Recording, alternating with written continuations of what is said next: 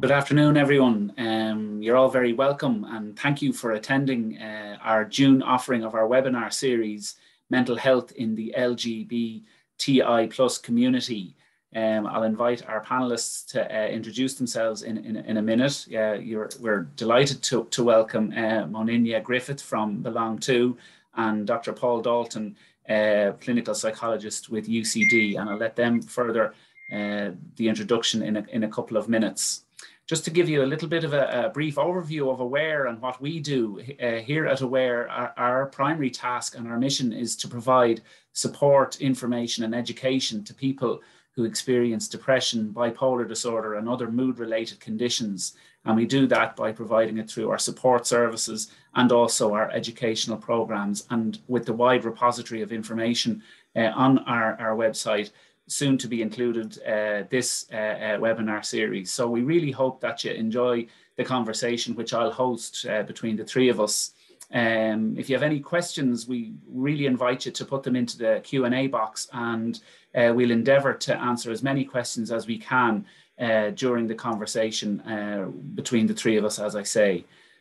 So without further ado, what I'm going to do now is introduce the panel and allow them to say a few words about themselves before we get into the conversation. So if I start with yourself, Moninne. Thanks, Stephen. Hi, everybody. Good morning or good afternoon. It's 2 minutes past. My name is Moninne Griffith. I use she, her pronouns, and as Stephen said, I'm CEO with Belong To. I joined Belong To about 7 years ago now, and we're a national organisation for LGBTQ young people. We work with young people in Dublin, aged 14 to 23, and we support a network of LGBT youth groups around the country, working with young people. Over 50 of those groups now exist, I'm happy to say. And we do a lot of work as well in policy and lobbying to try and change legislation and systems and structures that cause harm to LGBT young people. And that includes a lot of work with schools, post-primary schools in particular, to try and make them safe and inclusive. I suppose before I joined Belong To, I'd worked in the marriage equality campaign, and it was a very exciting and affirming result of the marriage equality referendum. But I knew that we, as important as it was to get that legal and constitutional protection, that it was going to take a lot more time to really undo, first of all, the harm that was already done to a lot of LGBTQ people in Ireland, on this island, but also to address the stigma and the prejudice, the things that affect LGBT people and that are the root causes of increased risks of mental health issues. So that's why I joined Belong To, because I wanted to continue that work. And I'm delighted to be here with you today and wish everybody a happy Pride. Thank you, Moninne. And over to Paul. Thanks. It's lovely to be here with everyone and to share the screen with Moninne and with Stephen. So I'm a clinical psychologist, and I work between UCD and St. Vincent's University Hospital in Ellen Park. And I've done that for many years. And I have a particular interest in mental health and kind of how it intersects with policy, and when we have a society that treats people unfairly and unequally, how that impacts on mental health. And maybe we can talk about this a little bit later on, but one of the things I really wanted to say today is that sometimes we psychologists, people like me, can blame the individual for a depression or anxiety or shame, when in actual fact, that's the result of stigma and prejudice and inequality. So almost as a kind of an opener, I think I really want to apologize for some of my own profession for blaming individuals as opposed to how we might look at wider social injustice and inequality. So I'm particularly interested in that, and lots of other things. And I'm a gay man, and that's been an enormous part of my own flourishing and struggling and coming of age later in life, and in many ways an enormous privilege. So really want to talk around some of those pieces today, and let's see where we go. And I think Stephen and I were saying earlier that there's a couple of kind of suggestions as well in terms of resources that we might get to mention before we finish. Great. All sounds good. Sounds great. So just, I suppose, to open things up a little bit, what would you both see as, the prevailing kind of mental health issues as they play out, for people presenting, for support, who identify, and who are part of the LGBTI plus community. That would be both similar and perhaps different to in general, What's your sense of that? Paul, I might let you go, the clinician.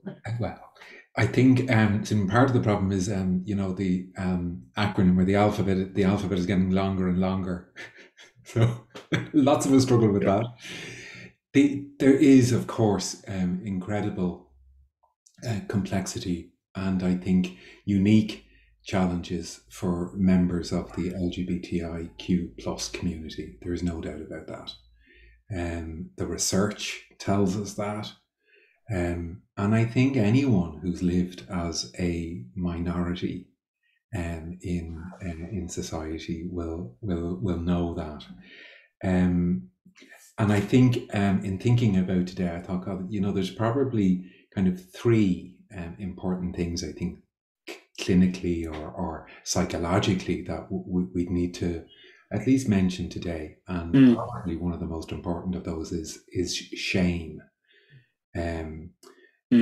Shame has been demonstrated to be a real issue for members of the LGBTI plus community, and also a tool that's been used to repress and to pathologize many people. So it's been used as a weapon for many years. And I think in Ireland, it was used extremely well, badly as a weapon. And even for younger people who didn't maybe grow up in such a shaming environment, there's a kind of a legacy. Like it doesn't go away overnight. We inherit it even when it's not spoken. It's kind of in the water nearly. Fabric or the fibers of society almost, and how it's picked up. Exactly. A little, and as we say, for younger people, and sometimes in very explicit ways, but sometimes also in very, very subtle, soft ways. There's something wrong with you. You're not right. It's dirty. It's shameful. And of course, there's a huge link then with shame, with anxiety and depression. So that's something that's I hope we can kind of talk a little bit more about. But, and I'll stop now. The other really, really important thing to say is what I've experienced in the LGBTI community is incredible community and resilience, because we know that people cope well when they are socially connected, when they have a support network. And I have to say, someone in that community, there is incredible community and strength and joy, vitality and resilience. So I want to really stress today, it's not all about anxiety and depression and shame. I think it's really important, Stephen, that we give those positive protective things plenty of time today too. Great. Yeah, and very much encouraging of that too, because it's a message of hope and uplifting, and it's also something that's very grounded in the truth and the lived experience of people, in the community, which is great. Go on, Moninne. Yeah. Before we came online there, Stephen, we were talking a little bit about this, and I mean, the big thing to remember is that, being LGBT doesn't mean that you're naturally born with a risk of mental health problems, of depression, yes, or anything like that. It's society, it's stigma, all that kind of thing. And as Paul said, that shame or that internalized stigma is a major one that we hear from young people, and certainly that would be my own experience as somebody who's coped with clinical anxiety in my life. That's definitely something that would have added to the rich tapestry of my own mental health and well-being. But the other thing, I suppose, for young people and older people, but is coming out stress. So it's that fear of family rejection, fear of loss of peer support, fear of being kicked out of home, which is a very real fear, less and less, but it still happens. We still get young people arriving here with everything they own in a black plastic bag.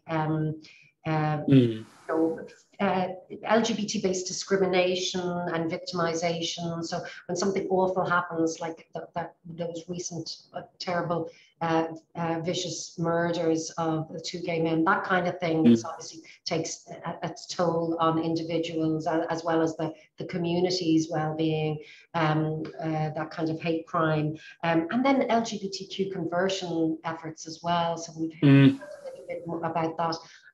That kind of stuff, conversion practices, all that can be very detrimental to LGBT people's mental health and well-being. But like I said, like Paul said, we have spent quite a number of the last 10 years, I suppose, researching the additional risk factors in that, and I think it's really important for us to spend more time looking at the protective factors, and that some of the most resilient people I know are people within the LGBT community that may have gone through incredibly traumatic experiences of family rejection, of periods of homelessness, of periods of addiction, all sorts of things, and yet have come through the other side and are thriving and have great lives and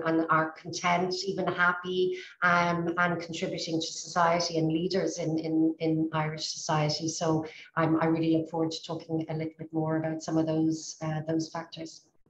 Right, sure, yeah, and the resourcefulness of it and the developmental aspect of it, because tuning into you both, I suppose I'm connecting with this idea of the encouragement to speak. A lot of people in the realm of psychology and psychotherapy would just encourage people to speak and to bear witness to one's story. And through that, social connectedness can come and emerge, out of that, So really, I think from listening to both of you speak, it's just the encouragement for people who are identifying as LGBT, to come and speak about their story and to bear witness to what they're experiencing in the world, because that, I think, then goes about challenging kind of, if not dogmatic, but certainly dominant paradigms or dominant positions. So it creates this inclusiveness, I suppose, or that's the aspiration and hope, perhaps. Is that fair to say? I would think so, very, very much so. And I think that shame loves silence.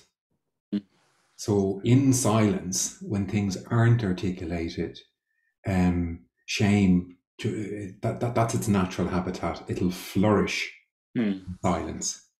So when we put words on an internal experience of, and this goes for humanity, there's actually nothing there's nothing specific in LGBTIQ about this piece in some ways, but when we put words on feeling of inadequacy, of not being good enough, of being different, of being imperfect, of being afraid that I'll be abandoned, the incredible power that comes with putting words, putting those words out into the world. And I think, Stephen, that's the changing point. And it was the changing point in the marriage equality referendum, later in repeal, when we began to hear other people. When we get it, I think what happens is it's obvious that good education should be a window to the world and a mirror back. So in a way, it's when we put words on our experience, and we have to be wise about that too. We have to know, we have to trust a little something too, in terms of who's the right person, who are the right people, when is the right time. And Moninne talked about the kind of coming out stress, and the idea that what's always struck me is that it never stops, because you're constantly, I'm 50 years of age and I'm still coming out. I was out swimming last night and there's someone said, "Oh, are your kids here?" I was like, "Well, you're married." So it's the kind of constant, coming out, and the constant, the kind of stress that comes with that, even at this point in life. Yeah, Canty spoke about that eloquently. The checking yourself. I mean, you constantly. Not constantly, but I mean, I choose to live in a suburb where there are other queer people. I work in a queer organisation. I choose, to feel safe, and so that I don't have to check myself. But I wouldn't walk in some areas in Dublin City holding my partner's hand. When we go on holidays, I have to think about that kind of stuff. All of that adds to a kind of a low hum of stress, if you like, and so this is why the community, the connection, the positive identity, the positive role modeling. So for LGBT young people, when they come in to belong to, it might take them 6 months to get the courage to come in here. They walk up and down outside the street here, then they come in and they might make eye contact. They might be very withdrawn and shy, and that, so within 6 months that you see them, just blossom, because they become to accept themselves, like themselves, even love themselves, make friends, learn about LGBT culture, LGBT history, the community, role models, realize that they're not alone and that they are actually part of this wonderful global community of people, and that we're not one, there isn't the right way to be gay or the right way to be lesbian or the right way to be trans. They're all so different, and there's a part for everybody in that community, so all of that kind of, the visibility is so important, being able to see yourself. And that's why we talk about in safe schools, why it's so important to have LGBT lives and experiences, curriculum, in posters, in books, so because without that, it adds to the shame that Paul's been talking about. It adds to that feeling of exclusion. And why am I excluded? I'm excluded because there's something wrong about being LGBT, or something not normal or not right. And therefore, my life experience, or people with life experiences like me, aren't included in culture, aren't included in history, aren't on the telly, and all that kind of stuff, thankfully, is starting to change. And some of the most popular adolescent programs on Netflix and other streaming things have stories that aren't the tragic, it's going to end so badly stories. They're just sweet coming of age stories where the characters happen to be LGBT. And I think that really shows how far we've come. Because certainly when I was much younger, and if I was trying to find something on TV or a film, it was VHS back in my day. But if you were trying to find a film that had LGBT characters in it, well, especially if they were lesbian, they had to die, like tragically. Yeah. In the movie, or in the book or whatever. We've come a long way. And all that kind of stuff adds to that positive identification for yourself, and the letting go of that shame, the hold that shame has on us as individuals and as a community. Yeah, it's fair. Go on, Paul. Yeah. Sorry, Stephen. Moninne makes me think. It sounds like 100, but I remember a friend, and he talked about how he in the West of Ireland, and how he'd go to the library as a kid at lunchtime, and open the dictionary and look at the word homosexual in the dictionary and go, okay, there must be someone else like this. It's in the dictionary. So that was, I grew up on the East Coast, so we got the filth coming in from the UK. So we had EastEnders, and if you remember about many years ago in EastEnders, there was they introduced a gay character in EastEnders. So I was about maybe 15, maybe a little bit younger. But that was the only representation. And here was a gay man who lived in a house and had friends and went for a pint, and I was transfixed, because it was the only representation that we had, I had, of someone who was gay and could live an adjusted life and be surrounded by people who loved them and could live somewhere in safety. So those things are so important. And as Moninne said, thankfully there is, that there is a change, and I think it kind of feeds into that idea of, it takes a village to raise a child. It takes a village to raise a son or a daughter who's gay or questioning, or and if there are parents there, I think parents or friends or aunts or uncles, just really maybe to say that you're an incredibly important part of that village.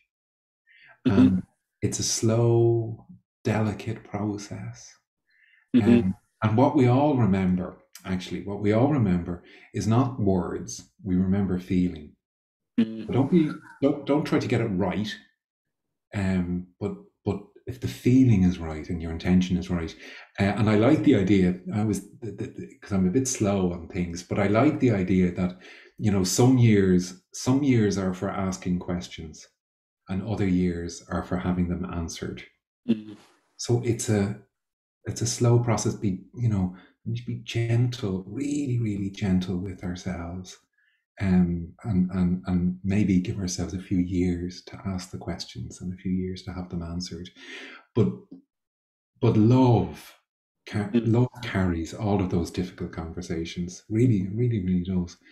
And I think that's what we kind of want to hold on to. Just go on, Moninne. Yeah. Parental support is one of the biggest protective factors. Parental or care, the primary carers, and then another trusted adult or trusted teacher or something like that can also rank very high in that. But I would add to what Paul said about being very often young people will say to me, and I was there, I didn't come out until I was 30, and I expected my parents just to be fine with it straight away. And of course they weren't. It took them time, and I was very hurt and I was very angry with them for not accepting me and immediately. And so when I'm talking to young people, I say the same thing. I said, look, it's taken you a few years to kind of discover this about yourself. And give them time, and hopefully they'll come around. And if they don't, in the meantime, surround yourselves with your you know, we call the biological family and the logical family sometimes, you know, your friends, your chosen family, who will give you the support you need. And for parents and carers who may be watching this, I would agree. There's so much information out there now. You could start on the Belong To website, belongto.org, but there's loads of information and stuff that you can read, you can watch, you can listen to. It's really about educating yourself and giving yourself the space and the time. And I think especially as more of us, I suppose, especially if you're my age and you've an adolescent child in your family, you may have LGB friends, but you may not know anyone immediately that's trans and non-binary or gender non-conforming. So it may take a little bit more time, but as Paul said, it's not always about getting the language right. I don't even get the language right all the time, and I work in an LGBT youth organisation. So, but it is about the showing up and making sure that that person knows that you still love them, no matter how they identify or who they love, and that you're going to do the work to be a good support to, you know, people, especially around Pride this time of the year, say, how can I be a good ally? And I say that, well, the first thing you can do is go and educate yourself.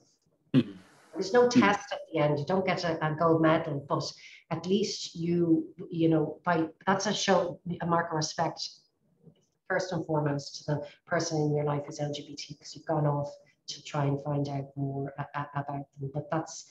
But it's hugely empowering and hugely supportive and a huge protective factor.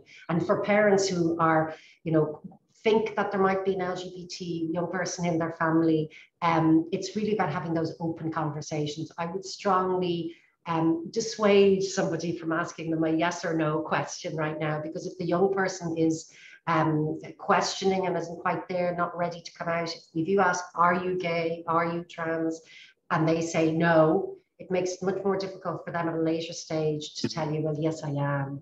And they may just not be ready yet. And it's not a failing on your part or any way negative reflection. They just may be going through some other stuff.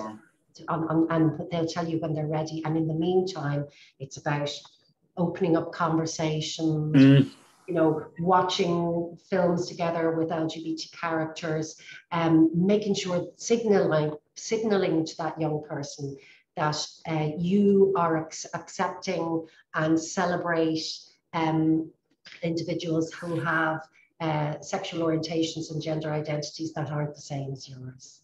And then they will feel it's safe to talk to you about that when they're ready. That's great. It's lovely to listen to you both, because, you know, you're both coming from such a strength of position around advocating for people having ongoing conversations with feeling and with meaning that can be purposeful, and they start very much from, you know, just that sense of trying to forge some intimacy in conversations between communities, breaking it down into families, or even a dyad having a conversation, you know, a young person and their caregiver, their parent, their aunt or their uncle, so they can, again, to repeat my earlier comment around, bear witness to their truth and their story about who they are. And yeah, very, very, very important.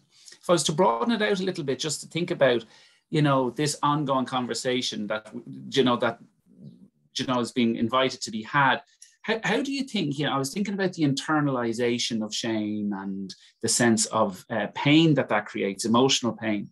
What further work do you think, and connected to that, the impact it will have on the mental health of the LGBT community needs to be done around structural or systemic inequalities in respect of the LGBT community?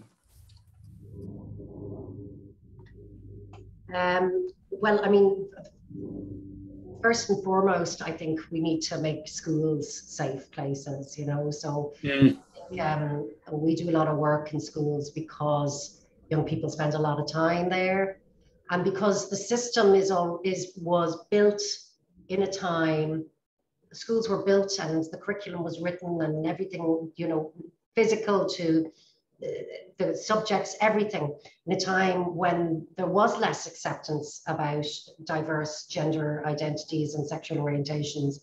So we need to make take positive conscious steps to make schools safe, and that's around curriculum being more inclusive, sometimes just the actual physical environments and buildings that schools are in, teacher training so that teachers feel confident and competent to support LGBT young people, but also to address homophobic and transphobic bullying in schools. And policies and practices all being changed. So we bring in a lens around LGBT, around diversity and inclusion more generally, really. So because schools were, I mean, they never were, but they were built to be very homogenous places with a particular person in mind, you know, for a particular pupil in mind.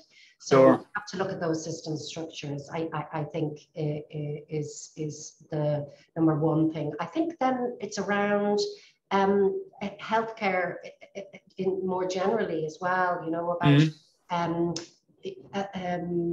training. You know, I'm talking to friends who are in the medical profession.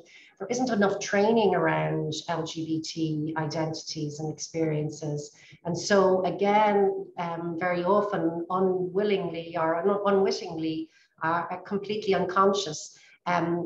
Many practices and medical professionals are blind to and will therefore make it feel unwelcoming, make their practice or make the interaction feel like, oh God, now I have to come out to them. I don't want to have to come out to them. So that adds to the stress of, you know, going in to have, you know, your broken elbow looked at or something like that, or going in to talk about a mental health problem. So and we can talk about ways we can address that later, but there's a lot of things in our systems, our structures, and even our legislation. So we talk about hate crime, we talk about conversion therapy, you know, there's online safety. There's lots of stuff that needs to be done still to reduce, I suppose, the prejudice, unconscious bias, and conscious victimization of LGBT people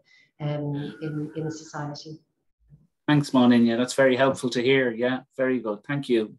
And Paul, have you any reflections on that point, or what Moninne said? Yeah. Yes, I mean, to echo Moninne's observations and call.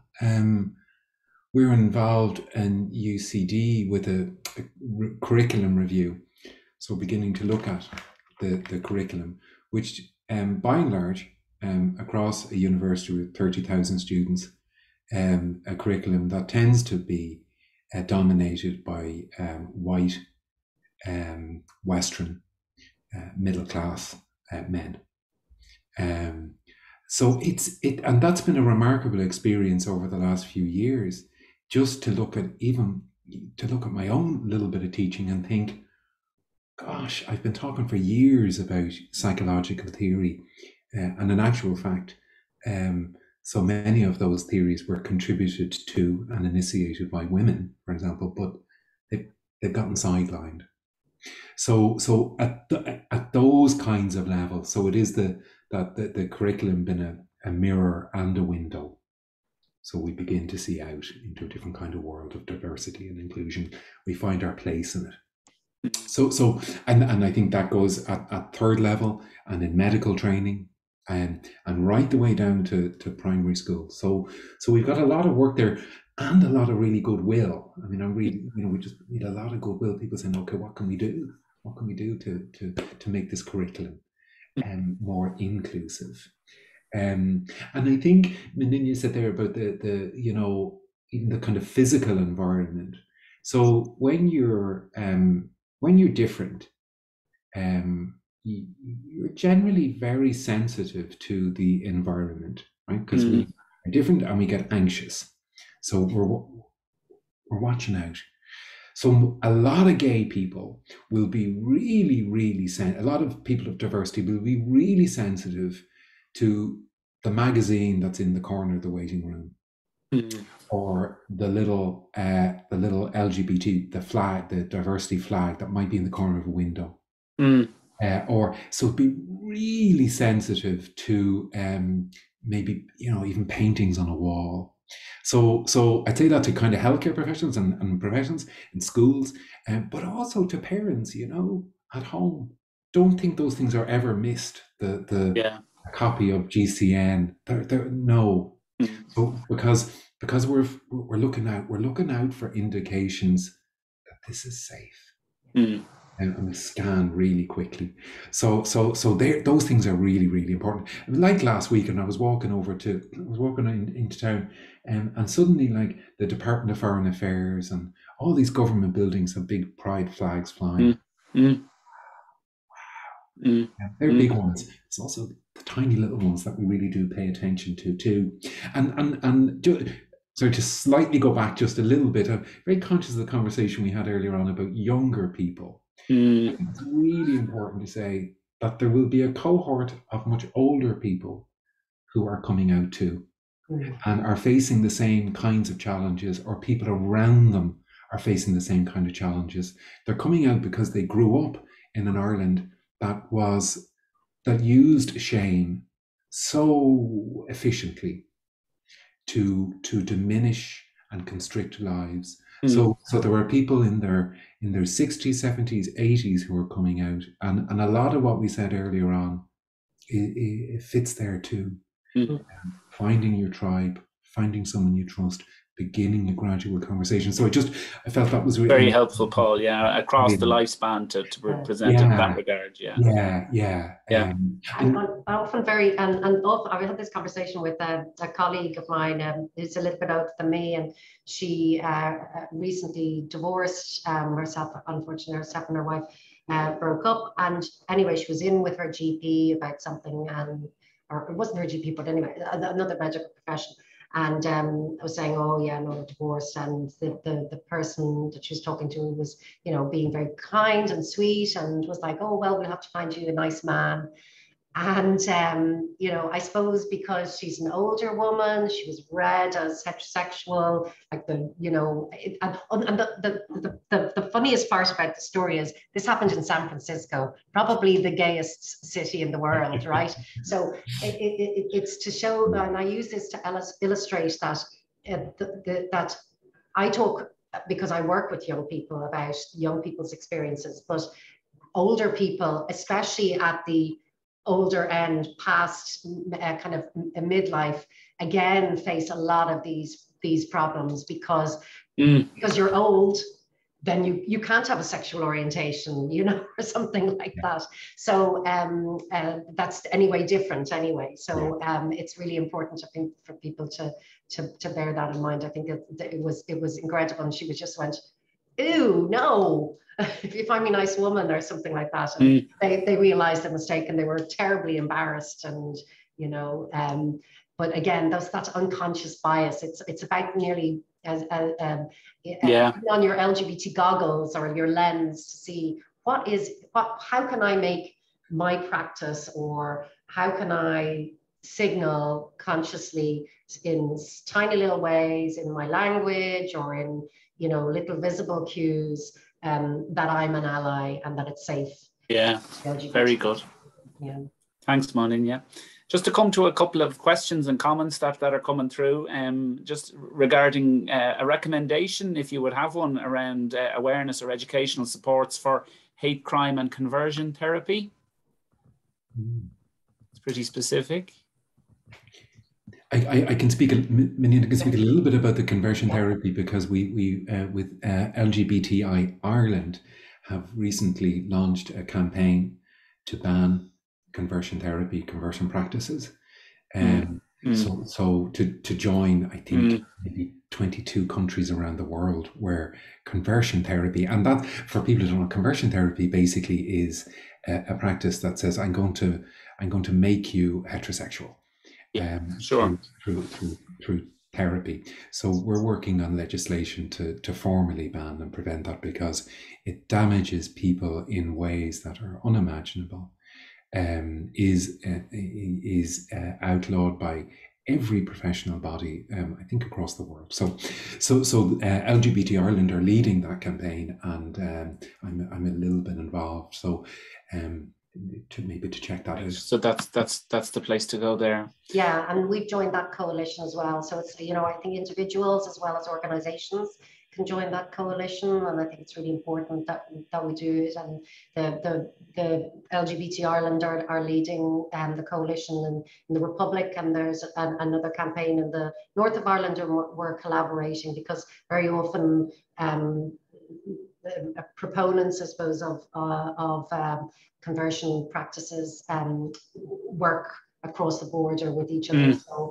So you can find out more information on the LGBT Ireland website.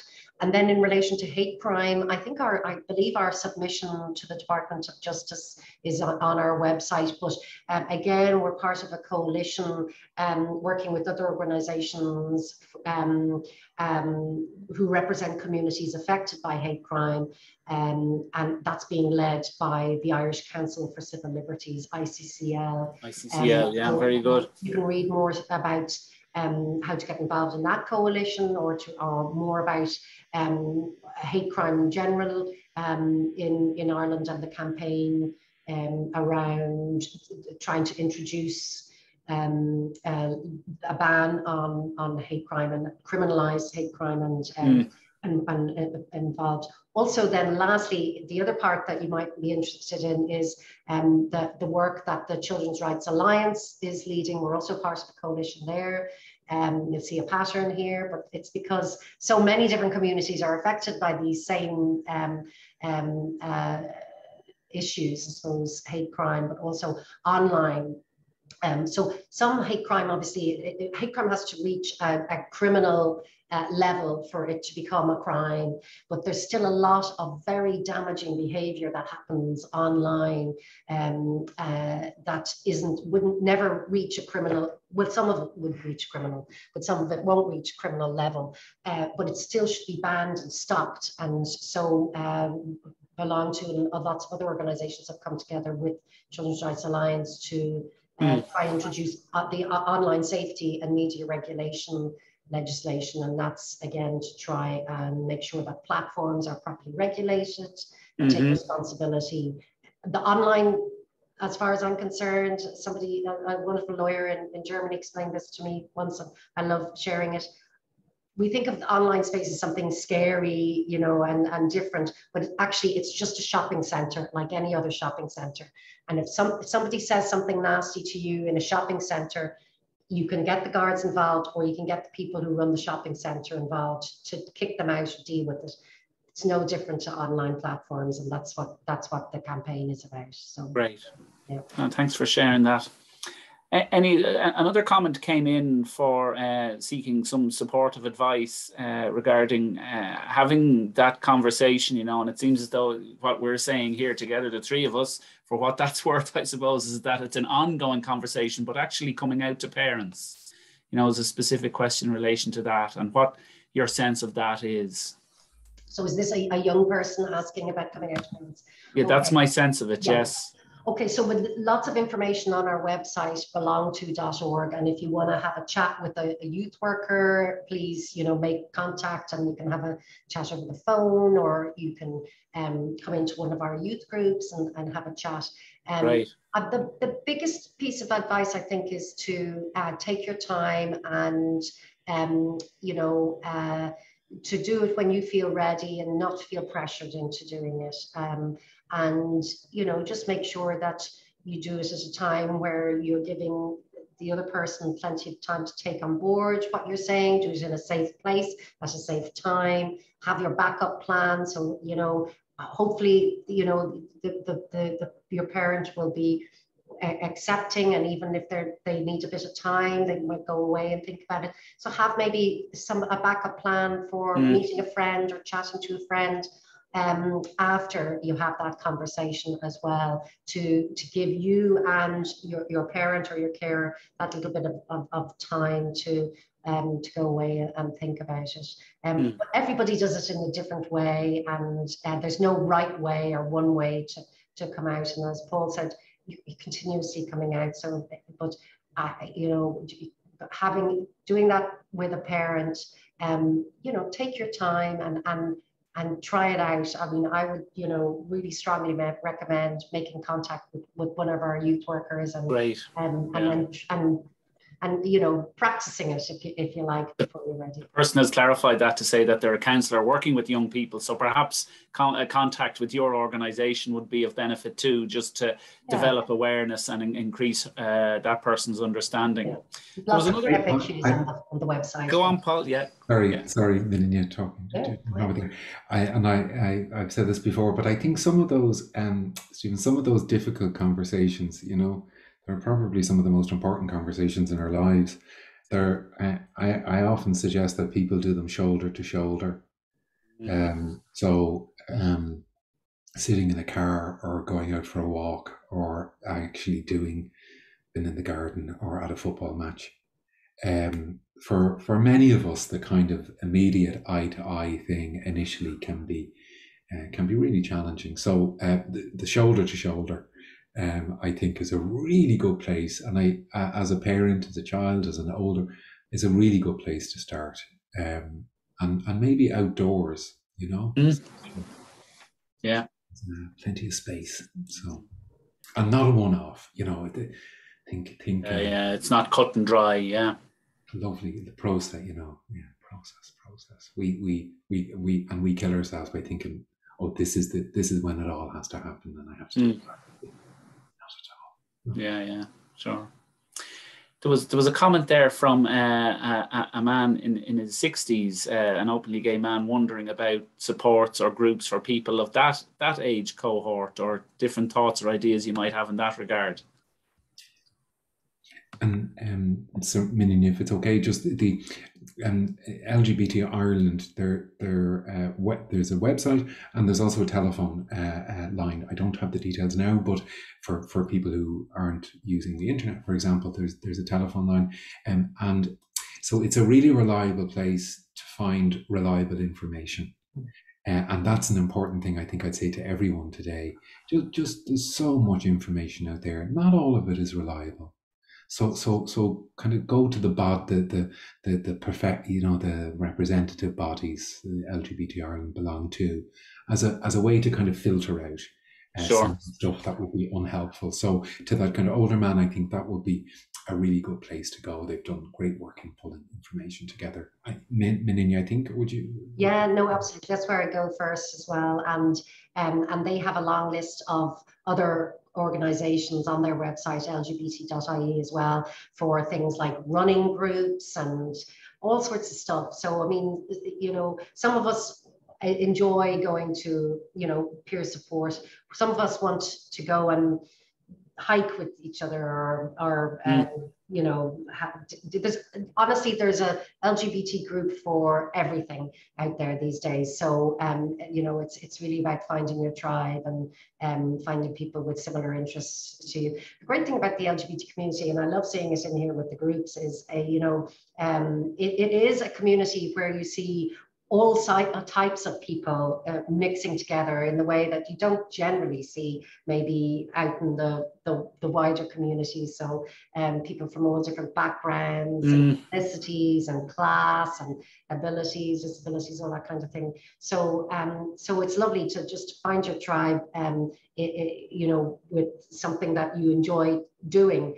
Whether that's a sport or something cultural or whatever, you'll find a long list anyway on lgbt.ie, or also Gay Community News, GCN, the magazine has lots of groups as well in the back of that. So. Great, thank you. Just another quick comment there from the audience, from the participants, is what advice would you give a trans person who's out at home but struggling with body issues and unsure about moving forward, or how to move forward, perhaps?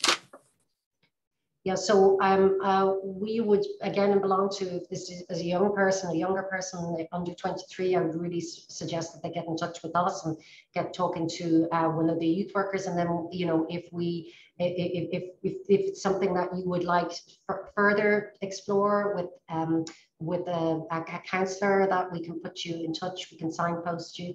If you're over 18 and wherever you're in the country as well, TENI, TENI, are an advocacy, but also service providers for trans support. So they run support groups, but also have lots of information and can signpost you if you feel like you need, you know, some counselling or some medical support around that. You know, they'll be able to signpost you. But right now, maybe it's just a bit of peer support and just having contact with somebody else, and as Paul said, just speaking your truth to somebody else and bearing witness to your experience and where you're at right now in terms of acceptance of yourself and who you are. Thanks, Moninne. Yeah, Paul, have you a thought on that, or is there? I think I think covered it. Yeah. Echo. Yeah. Ditto. Yeah. Great indeed. Yeah. There was a comment. So it is back to this idea, I think, from listening, and just to kind of try and decipher some of the other comments that have come through. It's about the fluidity and ongoing nature of the conversation at a micro level and how that informs the macro picture or the bigger picture. So it's the individual group conversations speaking to what's going on in society, and then the information that filters down from a societal, the impact of society on us, because we as individuals inform our society and our society informs us. So I was thinking about that because a comment came in or two about the schools and what goes on in schools, that, you know, the desire, I suppose, as I picked up the message, for schools to be more inclusive and how that can happen. So I suppose, is that down to kind of, you know, developed information, awareness, conversations from parents, association groups, speaking to the boards? How kind of ongoing conversations are so important in this regard? Absolutely. I mean, you can't change culture. We know this from organizations, and schools are like organizations themselves, you know, they're like companies. You can't change culture. You can't change behavior unless everybody's involved in that conversation. And so that means a whole school community approach needs to be taken. Yes. And so that involves staff, it involves students, it involves board of management, it involves parents, it involves the support structure around that school community. That could be the local LGBT group, the local youth mental health providers, whoever is around. Everyone needs to be involved in that conversation and the change, and it doesn't happen overnight as well. We have been supporting some schools going through a program called Safe and Supportive Schools, and it takes a full academic year, and it looks at all these various different things like curriculum, policy, practice, training, all that. It requires kind of top down and bottom up, everybody to be involved. You need leadership, obviously, you need the principal, you need the board of management on board, but it also, you know, very often parents being champions and teachers being champions really, as well as students calling for it, really empowers leadership in a school to do what they want to do, but sometimes are maybe afraid of backlash. You know, it's not, you know, schools in Ireland, even though, you know, there are very many less and less Irish people are particularly religious. There may be less religion going on in schools, but we still have a lot of that kind of hang up or throwback to times when, you know, I suppose the religious hierarchies control schools. So sometimes it requires brave leadership to kind of go, well, this is what's right, irrespective of what the teachings are of the church in relation to homosexuality. So it does require, I think, everybody to be pushing in the right direction to make schools safe and inclusive. And the big thing about all this work as well is, when you make a school safe and supportive for LGBT students, you make it safe and supportive for all students, because it's about seeing how you can improve the curriculum, how you can improve policies, how you can improve the environment to make sure it's inclusive for somebody who has a different life experience to the one that the system was designed for. Exactly. And once you open that door, you will forever then be thinking with that lens. It's of who else, you know, be thinking about. And the work goes on. Yeah. It's ongoing, and there's further work to be done by the sounds of things, and listening to you, and from living as an Irish person, an Irish man in society. Yeah, I hear that and know that. So just to sum up, I'm conscious we've only a couple of minutes left, and you had mentioned around some different ideas or resources, or you know, if you wanted to in some just give a final word, as it were, in relation to mental health in the LGBTI plus community, and just your overall sense of that, and where we're at and where we're going, maybe. Do you want to go first, Paul? Or Well, I mean, thanks. I mean, I think okay. So there's two resources that maybe we can send on to people. There's great. A really nice book on mindfulness and acceptance for gender diversity, published a few years ago. It's really nice, and there's a really nice document produced by the HSE a number of years ago, actually, but it's still very relevant. So I think they'd be really good links for resources for people. And I think just to say for anyone who's listening or tuning in, that anxiety and depression, and indeed shame, don't have to be a life sentence. They really, really, really don't. There are all sorts of treatments and interventions that can alleviate anxiety, depression, and indeed shame. So it's, please know that this does not have to be how the rest of your life is lived. I think that's probably the most important thing that I'd like to say, actually, by way of conclusion. Thank you, Paul. Yeah, I would suggest that people have a nosy around our website, because there's loads of research and resources. And one of the things on there is this Better Out Than In booklet that we produced a number of years ago. And I think it's helpful for parents, carers, and anyone, I suppose, supporting an LGBT young person, especially in relation to their mental health. It starts on the journey on how to be, I suppose, a good support, a good ally. And a bit like what Paul was saying, you know, one of the things I love being LGBT. I love it. And but I also have struggled with my mental health, but it's not a life sentence, as Paul said. And the other thing is that, you know, I say to young people, it's a bit abrupt, so pardon me if it sounds this way, but you don't have to wait until you have your suicide plan laminated to get help. Don't wait. And there's all that help-seeking behavior. You know, I think a lot of LGBT people feel, oh, I don't need it. I'm taking somebody else's space, all that kind of thing. No, you deserve to get the help. And there's lots of organizations like Aware and around who are just would love to help you and would love to support you way before it becomes really problematic. Crisis, have a chat with people now, so that you can go on that journey. And it's a continuous journey, by the way, but you know, of minding your mental health. You know, so many of us, not me, but like enjoy the gym and all sorts of other exercise to look after our bodies. So we have to look after our minds too. And I think, you know, I think I have to apologize that I think myself and belong to, and other people in the community, sometimes we've been so focused on trying to explain to people why LGBT people are, you know, at this increased risk of mental health problems, that we focus all on that, on the negative. And there's so much more. There's so many positive things and ways we can be resilient. So go out and get that help. You're not taking up somebody else's space. There's lots of organizations and people that want to help you, and you deserve it. Thank you, Moninne. I find your passion and positivity most welcome. Okay.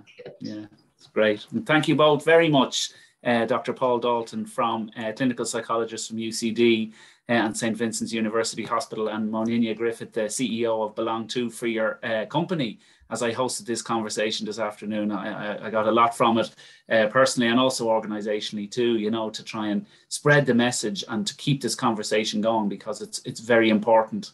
Our next webinar, you'll find more information on that on aware.ie. It's on perinatal mental health, and that'll take place on the second Wednesday of July. And if you want to keep up to date and subscribe to our webinar mailing list, you can do so. You'll find out further information following on from the webinar as we finish up. And also you can get further information on our website, aware.ie. You can watch the webinar back. Again, that'll come, the details on that will be attended to with the follow-up email. And also, once this webinar is finished, we invite you as participants to give feedback, and we'd be very grateful if you took some time to do so afterwards. It's a short questionnaire with your feedback. We'd be most helpful for us. And if you find that you've been impacted or affected by any of the discussion points in this webinar, we'd recommend that you reach out to an organisation like Moninne's, Belong To, or LGBTI Ireland, if it's a specific issue for you. And also, you know, you have our website and our support services, aware.ie, to seek support from, as well as your GP, if a conversation with that person would be of benefit. Again, just to thank you both so much for the conversation this afternoon, and wishing you all a lovely afternoon ahead. Cheerio, folks. Thank you.